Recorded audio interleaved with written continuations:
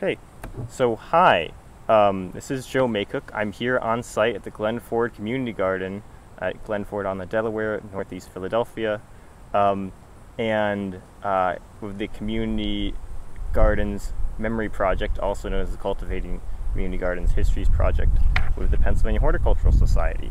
And today I am here with two longtime members / assistants of the community garden, Meg Sutton and Pam Henshall.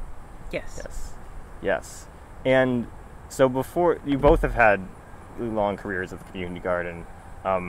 Mike, you helped develop the garden, as I understand it, and Pam, you've been on the a member of the garden for 4 years at this point, since 2018, the second year. But before we get into all of that, I wanted to ask you a little bit more about your backgrounds, if that's okay. So where did you both grow up, and did you or your neighbors have gardens there? I've grown up in this area, probably 2 or 3 miles from here. Did gardening at the house. It was something that my mother liked to do. So I was familiar with eating fresh tomatoes, and growing basil, things like that. Nothing too complicated, but yes. Always had being a landscaper and being outside all the time, enjoy the outdoors and appreciate, all forms of it. So I've spent the majority of my life growing up and living in South Jersey. So I'm obviously lean toward that South Jersey tomato. I'm also a first-generation American on my mother's side. My mother's British. So therefore it's in my DNA. So we always have had an extensive flower garden and vegetable garden, and so it was something that I was raised tending to, appreciating, and making sure that there's always that fresh fruits and vegetables every time you have an opportunity to do so. Of course, with the flowers as well, because that's a passion along with that. Yeah. So both of your first memories of gardening, although you had slightly different upbringings, were with your mothers, and they were the people who taught you how to garden. Correct. Yes, absolutely. Yeah, and also you got the tomatoes going for both of you. There's a recurring theme I'm starting to notice. It's because of the area. It's just part of it's a staple in the diet. Thankful to my mother. She grew up in a fairly rural part of Richmond, Virginia, at a time when on a farm. At a time when farming is you want food, you're growing it, and then you get to eat it, right? My father didn't like anything that was green. If it was green, it didn't get eaten.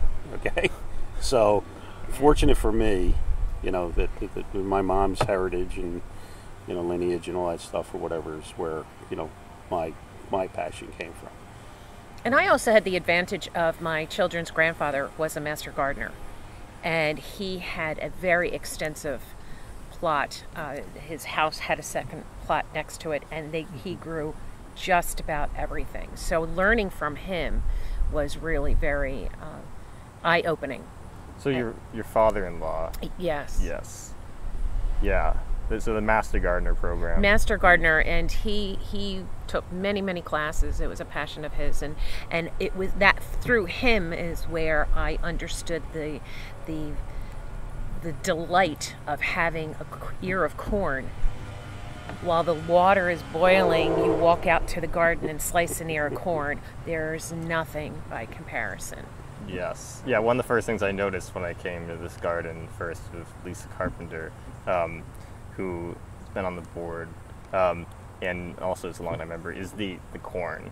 Yes. So tall. Yeah. So lush. Yeah. But so,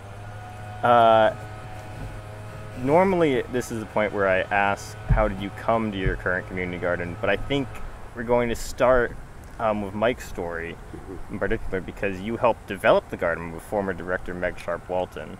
So talk to me about that process. Yeah, I mean, Meg was an advocate of everything outside, at Glen Foerd, and we've talked with her, about all kinds of things all the time about how we can improve the property or regain areas that were overgrown and that type of thing. So every year it seemed like that we would take on another, project, because money is always an issue towards these things or whatever. But then, it was the fall of probably 14 maybe that she had talked about, putting in a community garden. Where that initially came from in her mind, I'm not really sure. But it was something normally with Meg, if she, started talking about something that more than likely was going to happen at some point. Mm-hmm. And so I know she had talked about it that fall, and then, being bound to some degree to the city,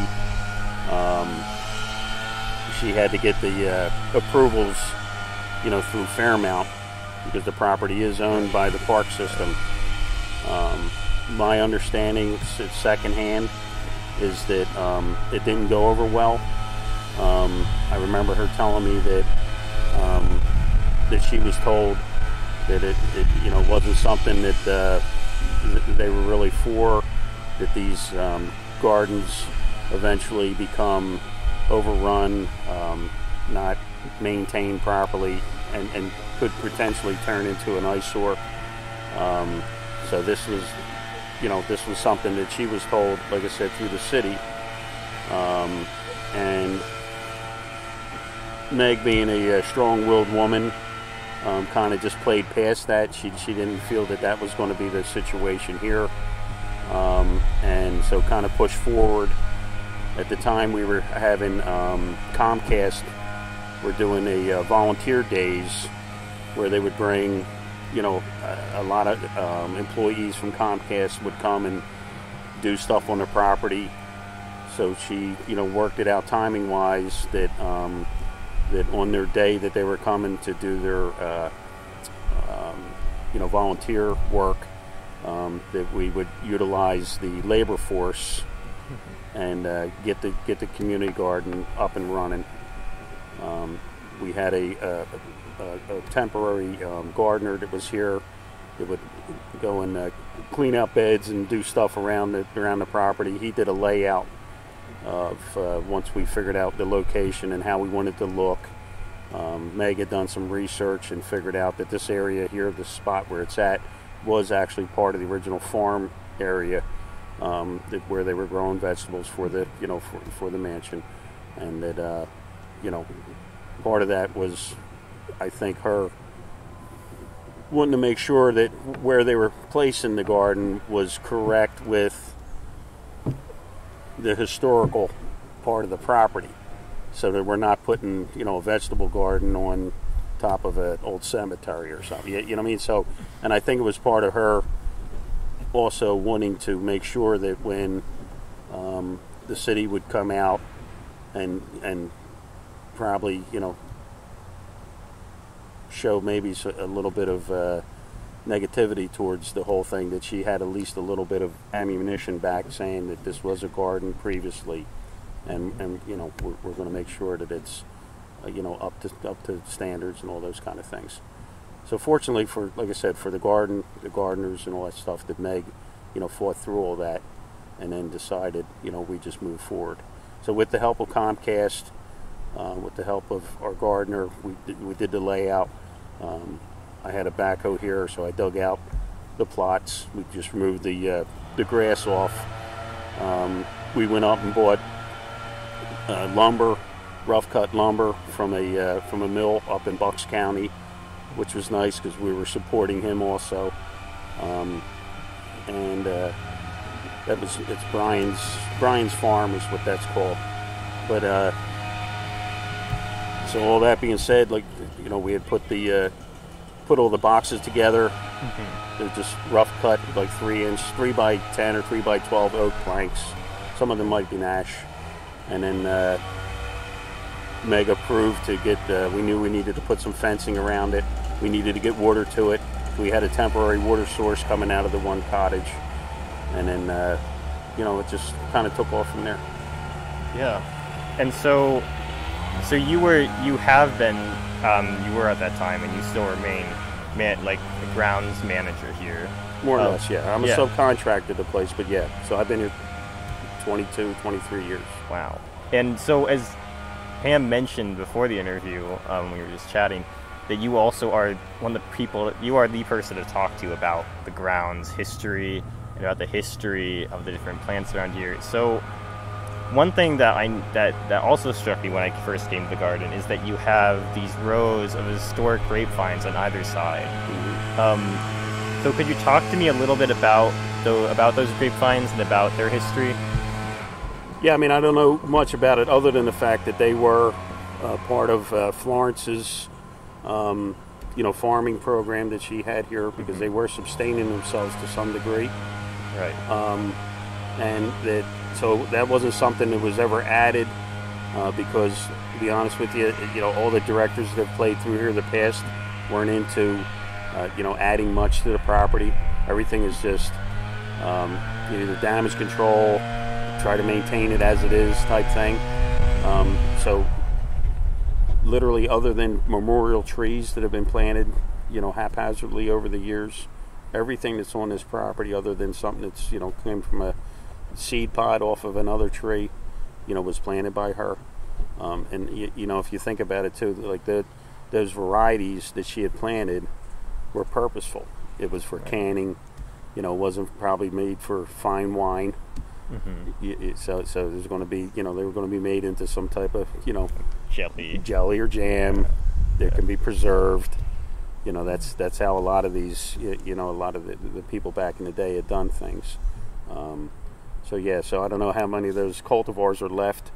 There was a gentleman that came through here when we were doing the garden that had known what he was doing or whatever, and looked at him, and he said there's cultivars that are in here in his mind that may not even exist anymore, because if it's on some type of winery or whatever, they turn them over. They're the grapes for for other purposes or whatever. But he was pretty intrigued by it. But so again, we're fortunate enough now. We have some volunteers that come in, and they tinker around with the grapevines to some degree. There's some pruning and stuff that's happened over the last couple of years. They've actually gotten better. I can tell. They look really prolific to me, at least compared to the other grapevines I've seen around the city. City grapevines are like wild grapes. Right. Yeah. Right. And I mean, because something else I noticed, you don't have a lot of lanternflies here, it seems like. Well, this year it's improved. Yeah. 2 years ago, the family in the gatehouse and myself were on a mission, and we each would start, and we each had a different method on trying to eradicate the lanternfly, and we would each start at one end and we'd meet in the middle and pass. They were using a little dustbuster and sucking up the lanternflies, and I was going along and spraying them with an eco-friendly solution. And so the two of us were, and for 2 years we did this, but this year it's been a lot more. It's improved. I don't know if they've moved on, but I would like to think that we had a hand in that. But it was a concerted effort to make sure that these grapevines were going to last another 100 years if possible. No, and they are, like I said, they are still being maintained. We have a part-time gardener, Andrea, who has spent some time on them. So it's kind of nice in a way that things that have been put here for a purpose, get some attention. Yeah, they've been here for, like you said, roughly 100 years, given that Florence planted them in the early 20th century. So, and that's a nod to, just because of the origin of this community garden is with Meg as the director, and I can't speak for directors prior to her because I met her in 2015, that she did focus on, as to Mike's point, on the property, the entire property, and that incorporated the clearing of the tennis courts now. That was a forest when I first started coming on the property, and Mike cleared it out and made it the beautiful plot of land that it is now. And this has evolved since I've been involved for over 5 years, because of the fact that Meg was also was in particular, because we're talking about the garden and we're talking about outside, she was very particular about the historic significance of making sure that it is replacing what was there. It was not willy-nilly. It was purposeful. Yes. Yeah. So I want to backtrack a little bit because you've talked like that discussion of the lanternfly elimination program. It's very great, and I think it's a good segue into how you also came to the garden. So let's go back to, your story, Mike, about how you made the oak/ash boxes that would become the raised beds. So how did you both get involved in the gardening? I was involved because of Mike. So I was fortunate enough to have an opportunity to move in the cottage on the property in 2019 in February.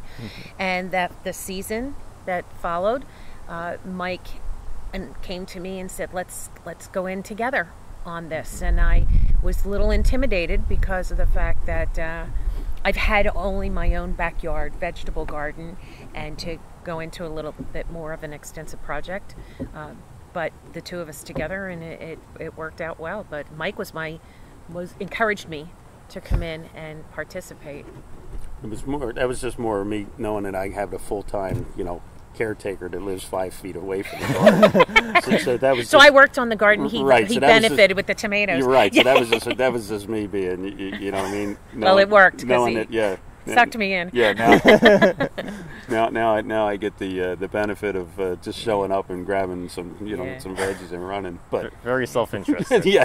It's okay. It's okay. It's all in this together. When you spend, I spend 10, 12, 14 hours. Who knows what how many hours here. Anyhow, but it never gets old to me. You know what I mean? But it was just it was just there was a little self-interest there. But it's all good. Well, on the other hand, you're helping maintain the grounds surrounding the garden in addition to anything that you do in the garden itself. So right. You're both getting things out of this arrangement that make it possible. This way, when I reach over the fence and grab a tomato, I'm not feeling too bad about it. Yes, you prevented ticks from occurring here by cutting the grass. Right. I wanted to. So you've been here since 2019. Correct. Living here. Yes, you've been living here since 2019, and and then you've been growing in the garden since that season. Yeah, pretty much. Yes. Okay. So both of you, and you've been on the board as well. Yes. But yeah. So and you're still a member, and you both have been involved. So I wanted to ask, from your perspective, about if you could walk me through a year in the community garden. What traditions characterize garden work for you?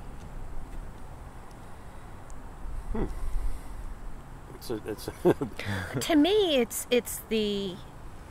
as the gardener, he's obviously has a little bit more of an extensive active role, but it's literally taking the soil from the beginning of the season and making sure that, I always say that I'm not happy unless I have soil under my fingernails, in a sense where, don't look because I have them off now. No, I just took them off lately, but I normally do. But because of the fact that you're getting in and you're getting involved and you're getting one with the earth. I know it sounds cheeky, but it's true. And you're developing this soil in order for you to prepare to move something living, to be able to develop, grow, parent, foster, care for. But I think it's the fact that it's the process of from a beginning to the end. And even in the end, when you're clearing away and you know that you're turning the soil over and you're making sure that it's fresh, it's almost as if it's not sad, because it's preparing it for the next growth cycle. So it's almost like it's the new beginning. So that for me is more of a passion, and it's an emotional attachment to all of it, because you watch these plants grow. You're out there tending to them every day. Yeah. Every single day. Yeah.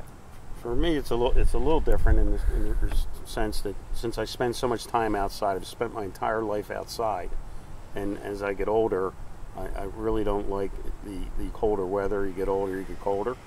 So it's the signal that I know, when we're thinking garden and we're monkeying around with the garden in the spring, that the dreaded winter is over. Mm-hmm. So it signifies a rebirth. You know what I mean? And then so seasonally, it's kind of neat too, because through that whole period you have, so that starting point is just like, okay, it still may snow one more time, but I don't really care at this point, because now I know, we're going to be averaging 50 degrees every day.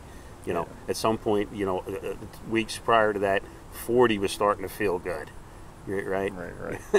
So it's a signal, though, that okay, this is over. Like, I survived another one, and we're gonna have life again, and then it's the anticipation of what the reward is of the work.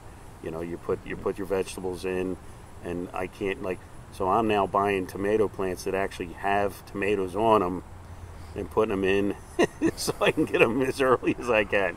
So seasonally, now when you plant a plant, which I actually get them from a local garden or local farmer. There's a really neat place up at Davis Feed Mill that's up in Bucks County.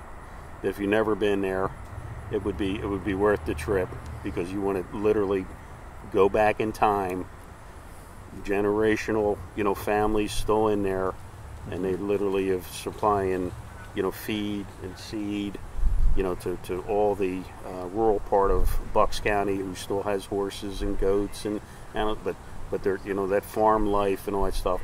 And so they have a local grower that they're confident in. They literally give them to you almost at cost, just to do so. So it's kind of fun. You go there and you, I don't want to call it lazy, but I'm bringing in tomato plants that actually have tomatoes on them.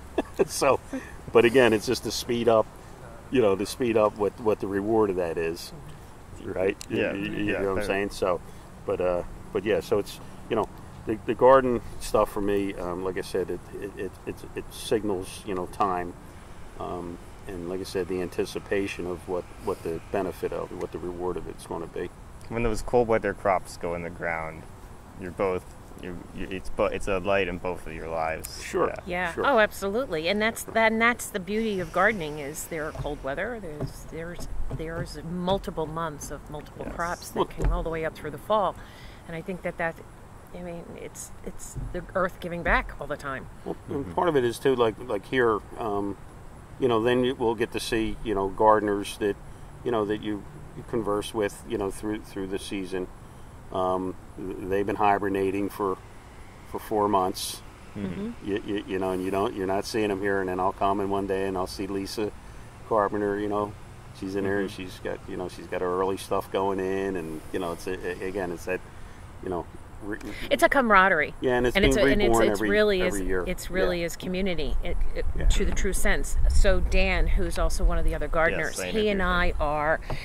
So I buy my plants from a young couple in Audubon, New Jersey, who starts everything from seed in their basement, and they do it out of a labor of love.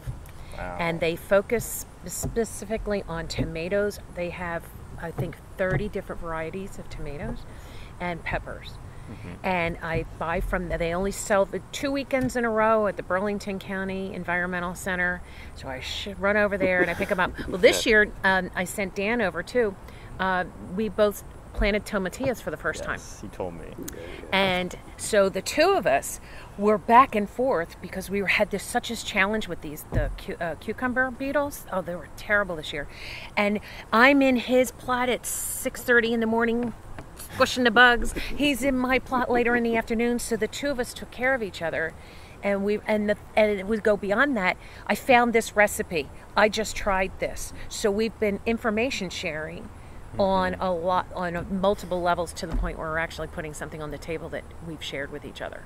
And I think that's where I love the community.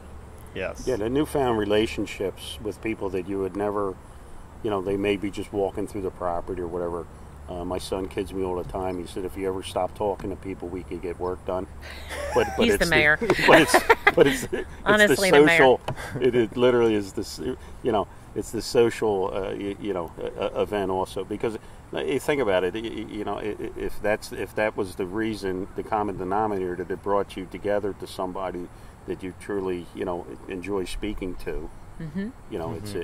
It's a fun thing. It's a win-win. You know what I mean? Yeah. More than likely, you're working on something that everybody has a common interest in. Mm-hmm. It's just there's no downside to it.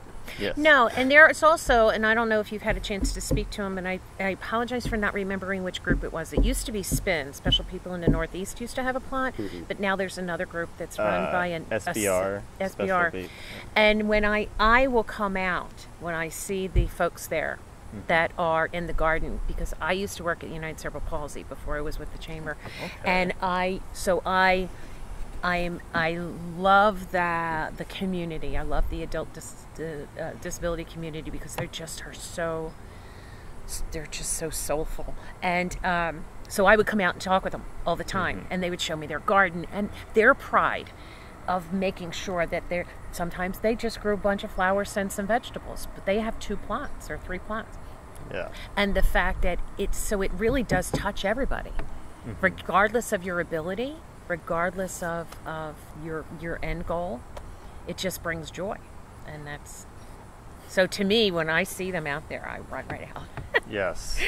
Yes. No, the way that you both talk about the elements, both of the cycles of life, to use a phrase from another gardener I interviewed, Gina Hammond, and then of plants and how meaningful that is to see every year and to participate in, to renew the soil. And then from that, to talk to people.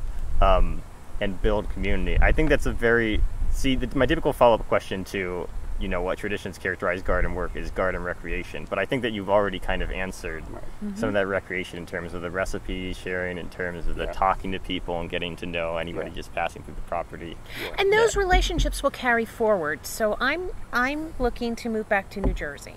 So I'm going to be buying a house. But Dan and I will continue to always share ideas, share recipes. Mike and I will always share it. Mike makes this amazing pesto it's the best pesto I've ever had in my life. And so there's that community continues regardless of where you're located. Right. And I value that the most, that I've really made friends. Yes. Yeah, I think that's something that we want to capture too with this project, is that gardens aren't necessarily just the physical space, but also the relationships that you form, and that those can go on long after. Yeah, no, for sure.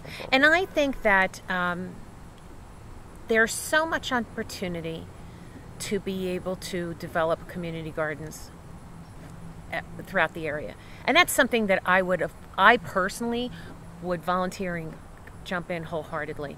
What was the one farm that just... that community garden that just closed down, the one that was out of business because of the money issue? Was that in West Philly? You're thinking of one in West Philly. I was thinking of one in Kensington. Is that the one that had they were in serious financial trouble? It was in the paper, and I'd not even heard of it before. And it was a nonprofit that had a farm. It had animals. The animals were not treated well. And it was in the Inquirer about a month ago, and I'd never heard of it. But I think that there should be more community garden projects all throughout the city, all throughout the suburbs, all throughout the state.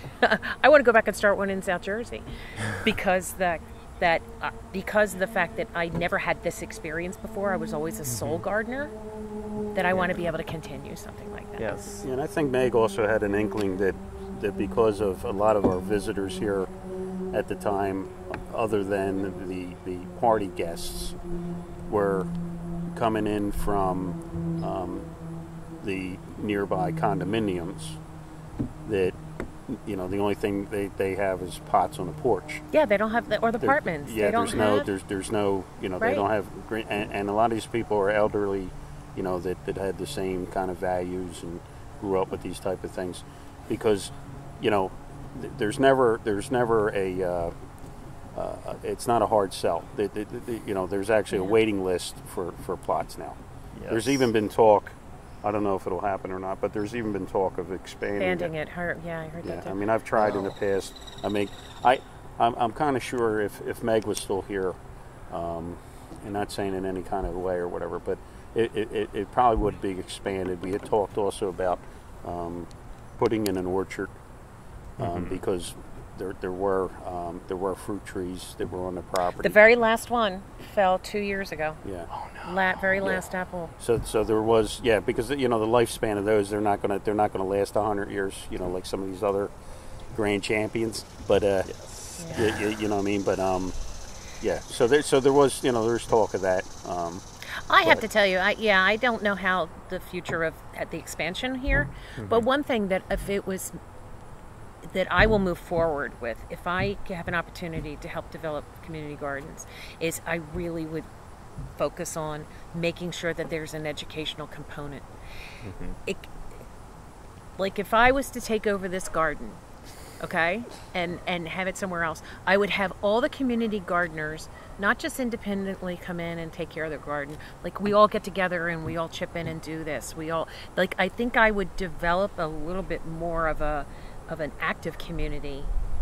Dan and I connect, and Lisa and I don't because we're on different schedules, but Nike and I connect. But I think that there's an opportunity to really develop a program for the gardeners, and then B, for other outside sources, whether it be the disability community, whether it be for children. Have 1 or 2 plots that are literally educational. Come in, show somebody what a cucumber beetle is. Yes. You understand, and what the impact of the lanternfly is on the grapes. I think that there's so much potential.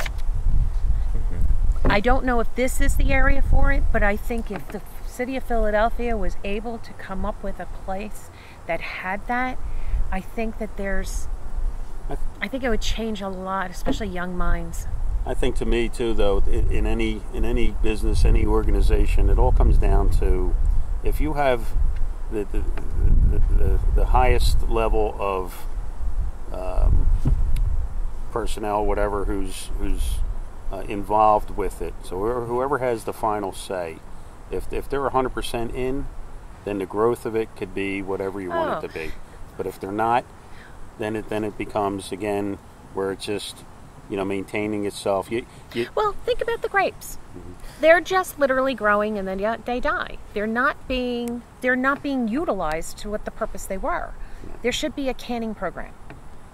There should be a specific program during the life cycle of the grapes on the vine. Come in, take them. That's educational. Let's show people how to can. Let's do an event around it. I mean, I'm an event planner by trade, but I mean that there's so much more expansion that could be That's considered. What I'm saying. To me, there's levels of these things where they could grow just like the garden itself, where they can maintain, or they could just wither away. And it all comes down to me, is probably who has the final say into all that, unfortunately. Yeah. And everybody has a different vision. Meg had a vision because she focused on the outside. She focused on the property. Right. And I know since I've been here, and I know, obviously, I know every blade of grass on this property. I know because I have a dog, I walk, but I'm all over it all the time. So if somebody doesn't have that desire to be in the and it could, and again, that initial pushback, that the city had, towards this, was probably based on experience, I'm sure. Her experience of, because I don't know how many properties that Fairmount owns. I know it's quite a few. It's extensive, right? And so they get, they see the good and the bad, and maybe at that point in time, the intentions would start out well, but if it's not organized, if it's not looked after, if you don't have whoever the final say is, keeping a handle on things, that eventually these good efforts just kind of go to you can't fault the city for the hesitancy. You really can't. Right. So, but it's and then it won an award. Then they were very happy to be here to accept the award. So I think that's a great full circle. Yeah. Yes. So that was a really great discussion about the landscape of Glen Foerd and about ideas for potential community gardening programming and the role of education in community building, and active communities in particular, you were saying, Pam, and in leadership and in organizational follow-through, as you were saying. Yeah, it's important. It has to have structure. Yes. Oh, absolutely. You know, because it could either just maintain, it could fail, or it could be it could be something, you know, off the chain. Yeah. You know, so it needs to be appreciated as a jewel rather than an annoyance. And I think that, and this is not indicating that, I'm just saying, regardless of where it is, we're not talking about Glen Foerd. We're talking about anywhere. Community gardens. Any community gardens in general has to be embraced. It has to understand well, one part the of value. that could be too, if and I'm not saying it hasn't been done or whatever, but if you look at, you know, if the successful gardens are studied, you know, in a way that you could find a commonality between the success, and then it's almost like you could, you know, kind of map out, you know, a successful plan, you know, as to you know what would make a community garden succeed, and what are all the, you know, the benefits of it. Planning is the key to everything. Sure. A vision has to become turned into a plan, has to turn into. I mean, it can't be willy-nilly. Yes, yeah, and I know there are a lot of people at PHS who are working on, you know, studying what helps community gardens and what, you know, what. Yeah. If you ever need a volunteer, you let me know. Honestly, it doesn't matter. I still work over here. I may move back to Jersey, but I'll be working here still. Okay. So, I honestly, because I'm passionate about it. I can tell. I did not. I like your whole stuff about active community gardens. Really was like active community building. Active community building. And putting in an educational plot, and using the resources of the landscape for educational purposes, I think is very eye-opening. But I do want to be cognizant of time, and I do have other things that I want to ask about. So yes, you met the two talkative humans in Glen Foerd's sphere, just saying. Yeah.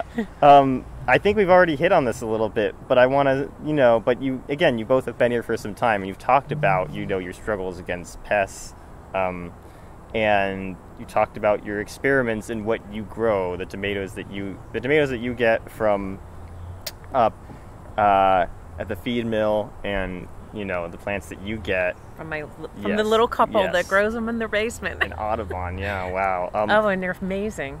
I want to go take this into like a more of a chronological question about change over time, and since, you know, how has the garden changed since you first both started, you know, came here and started working here?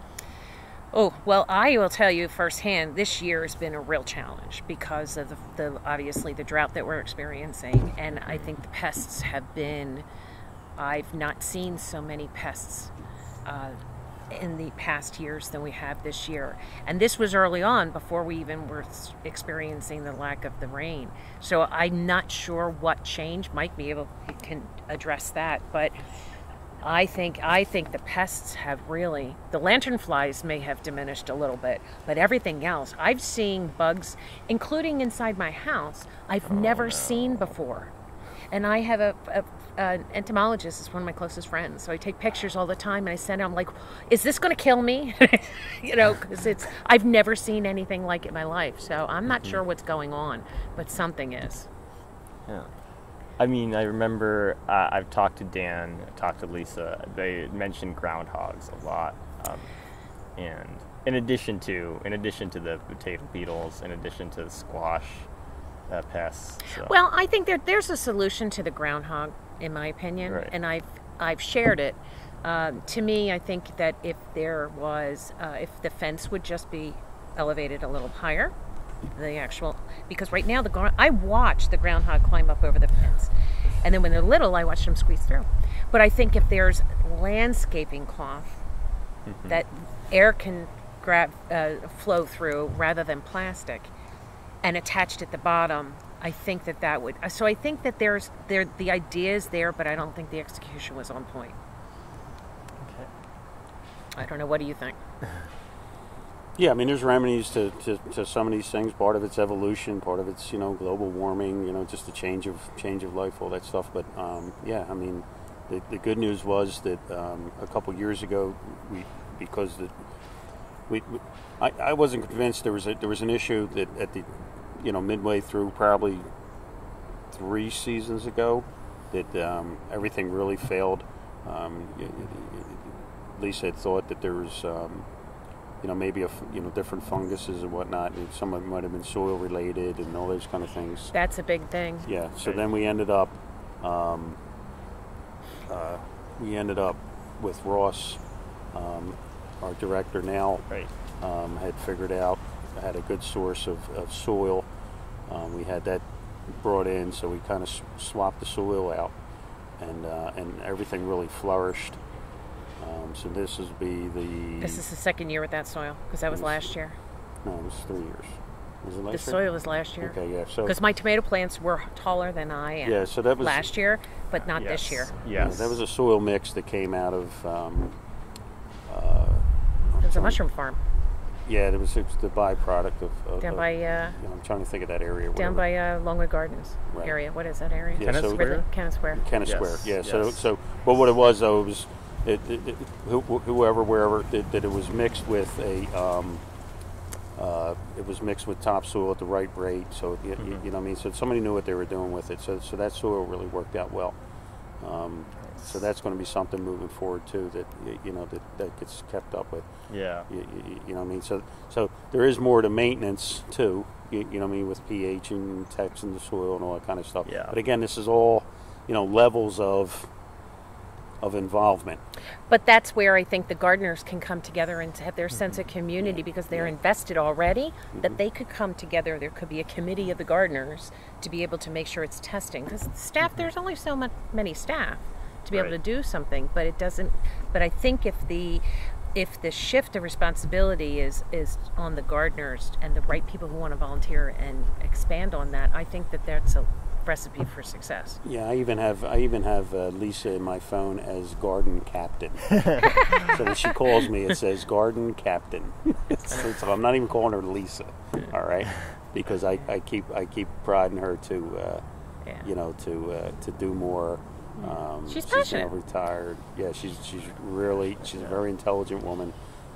She is passionate about what she does, and she's all in. She would like to have a end of year or mid year, garden party with the gardeners. See, that's going back to what I was talking about. No, she's all about it. Developing an active community. An active community. Right. But it's again. But there has to be, going back to somebody who makes the decision has to encourage it. You have to have the support inside. Right. Now again, if the group is tight enough on its own, right. It's fine. All those kind of things can happen. You know what I mean? But you have to have email addresses, and you have to write, because somebody comes in at 9, somebody comes in at 10, somebody comes over at the end of the day. Well, there is a list. Yeah. There is a distribution list. Right. So, but again, it's all the community gardens to me are great. It's what you want it to be. How great do you want it? Yes. You know what I mean? I'm not saying any level is fine, but all the levels are good. Yes. Any level of contribution, which this is So speaking of contributions to the garden, your experience at the garden. Do you have any favorite stories about the community garden and your experiences with it over the past couple of years that you'd like to share? I don't know about that. I mean, you've mentioned already, I think, a lot of things. Meeting the people of SBR, and just talking to the people who come to the garden, and I think that I would say you're meeting the folks and developing the closer relationships. There are a lot of gardeners that I haven't met, or it's a casual walking past as I'm leaving and they're entering. So the relationships that I do have, I really value a lot, and they'll be everlasting. So we're already friends on Facebook, and yes. I mean, it's definitely something that'll move forward. I think it comes down to, I guess mine comes down to the people, because we already are linked together with a thread of a common interest, Yeah. And it's the relationships that is my favorite part. What about you? Sure. Yeah. Same thing. Yes. Yeah, absolutely. And again, it's it's harvesting, being able to then take the fruits of your labor. Yeah, that's the bonus to the relationship. Right, and then and then you turn it into, to something good. Now I find out from one of our gardeners, when I was raving about my pesto, like how to preserve it, and then I would have never known, so I end up putting them into ice trays. Yes. Freezing, right, and then they go into a bag. So now I cannot eat spaghetti without taking a cube of pesto and mixing it with my fresh pasta. So but again, I wouldn't have thought of that. You know what I mean? Like somebody's telling you, so you're right. This interaction and passing along recipes and little tricks of the trade. Yeah. Those type of things. It's a passion. To me too, and it's also an escape from life. If you come, it's like anything else. If you come there, you want to be there. You want to be working in there. Sometimes it's the solitude of it. People want to come and they just want to go in. They find themselves. I'll see Lisa. If it's not too hot, in there for an hour at a time. Oh, I'll go at 6 a.m. Right, but it's bringing her some some sense of enjoyment that it's just a happy place to be. Mm-hmm. Yes. In this crazy world that we live in now. You know what I mean? I don't want to call it safe, but it is. I mean, there's safe. That's a good word. Yeah. Yeah. I mean, everybody knows. I mean, certain people take walks places and do things or whatever, but it is. There's an inner, comfort that I think that comes from from gardening. Yeah, I mean, you mentioned getting dirt under your nails, and I think there was recently like a study showing that like that experience like helps calm your brain. Mm-hmm. So it's like having fish, and I also have fish, because fish will actually calm your entire being. It gives the same effect as that. Wow. Buy a fish tank, and it'll instantly bring down your anxiety level. Well, speaking of future plans that may or may not involve buying fish, never know. Yes. So both of you have been, as we've talked about all this interview, have been deeply involved with this garden for the past couple of years. Mike, I know you're presumably going to continue working here on the grounds, the garden, and I know you mentioned that you're planning to move back to Jersey, right? However, I will still be working in Northeast Philadelphia, so it is not. I'm not closing the door of still having the community garden, because my office is not far from here. Okay. So it's absolutely doable for me to maintain a plot in this garden. Right. So what are your future plans for the garden, both your cases? Well, I've been hesitant and moving. Tomatillo was my first time having a tomato. So I'm now decided that I would like to be more experimental. So I've been more experimental with the varieties of tomatoes, because I've been working with a grower that have varieties I've never even heard of. But now I think that I feel confident enough that I'm going to try something new next year. So to me, it's challenging myself to see what else I can learn. Yes. Yeah, I'm more of a maintainer. I'm willing to try new things. I know what I like. I can't get enough of it. So if I had it up to me, my whole plot would be, basil.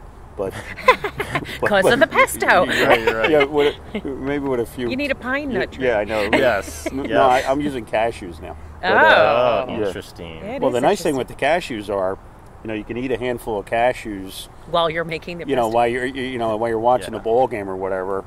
And it's like, okay, maybe I'll save a handful for my pesto mix. You know what I mean? So it is a dual purpose there, the cashews. But anyhow, it's just the and again, it's just it just signifies life, time of year, that harvest. Okay, it's kind of sad in a way, when you finally put the garden down. Because then me dreading the winter, it signifies like, oh no, here we, not that we live in, some Arctic, you know, area, but it's just, it's a, you know, but there's... And I don't find it sad. Yeah. Right. I really don't, because it's like, you know what, it needs to rest. You know, when you make bread, the dough needs to rest. Yeah. But so does the soil. You know, there's, right. It's just, like I said, the garden's just it's a great place, and, you know, for all the reasons we discussed. Right. Yeah. Yeah, and so looking forward, you're both planning to continue with basil, with tomatoes, with that pesto that probably deserves its own oral history. And we need 2 plots. One just of basil. Yes, and you're going to continue to think of ways to keep promoting the garden, very potentially expanding it, and certainly thinking of ways to keep build active communities, and to make education happen. So thank you both so much. It's been an honor to learn from Glen Foerd Community Garden. We're honored that you have this interest in doing this. We're just 2 old people that just like to talk, but I mean, just for you to take your time on this project is really meaningful to all of us. Right, and if the bottom line is that these type of discussions and these events or whatever, you know, helps in any way, you know what I mean, pushing things forward, you know, helping, you know, understand it, what works, what doesn't, all that type of thing. You know, it's a win for everybody, really. And now that you have my cell phone, please keep me in the loop, because if there are any other projects or anything that I can help with, this is my passion. I can tell, yes, and that's a really good note to end it on. So thank you both. I'm going to turn off the recorder now.